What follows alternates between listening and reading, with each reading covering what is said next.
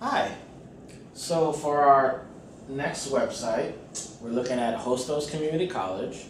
So starting off with information for faculty, you'll go to the Faculty Information tab, and you will see here that they have the guidelines for faculty. It'll say if you have a student in your class who has disclosed a disability and wishes to verify their accommodations with the office, to please contact a member of the department. As you can see here, they provide a link for the faculty guide to teaching students with disabilities. And also you can find below links to that are related to the Accessibility Resource Center. For example, you have the brochure here.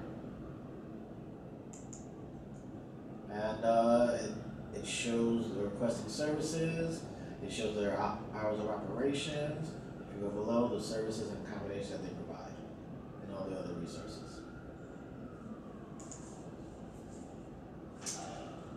Next is information on making documents accessible.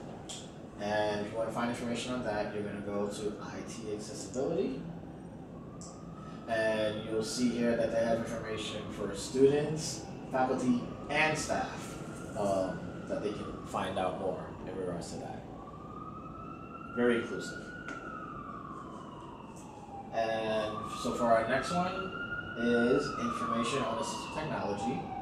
And you're going to go to the Assistive Technology tab, and it says that the Accessibility Resource Center offers an extensive selection of the technologies that they have there. And if you see below, they have some of the devices that they provide, such as the LiveScribe Echo Smart Pen, Kurzweil, JAWS, Zoom Text, VoiceOver, and they have iPad loans and whatnot. And they have Quick Look. These are the examples that they have provided at Hostos. And for our next one, information about registering for services. You will head over to the Requesting Services tab, and it provides the information here in regards to if the student is diagnosed with a disability and is interested in registering with the office. They are best encouraged to provide medical documentation in order to determine the best and most appropriate accommodations. IEPs are definitely important to take note of, and that if they can't provide documentation for your disability, they'll follow up with our staff to schedule an intake and review their options. For the next one, information about the process for requesting specific services. I've noticed that while they don't really have, they don't really say in terms of what you can request in terms of specific services, but what I did notice that they do have academic adjustments.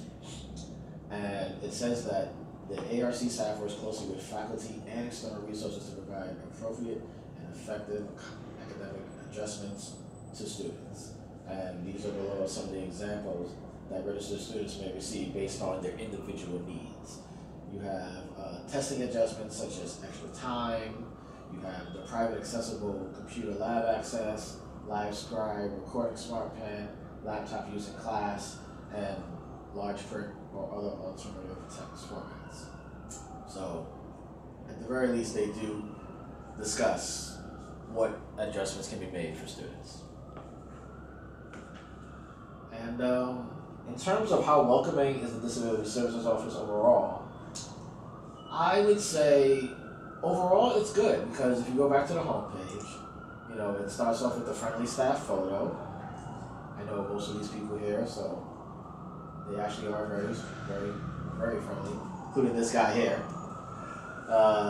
We have the welcoming statement, and then as below, you'll see that each website has the Disability Services XUV video, and it does provide caption. And on the tabs, they do provide a good use of information that a prospective student, for example, could take note of.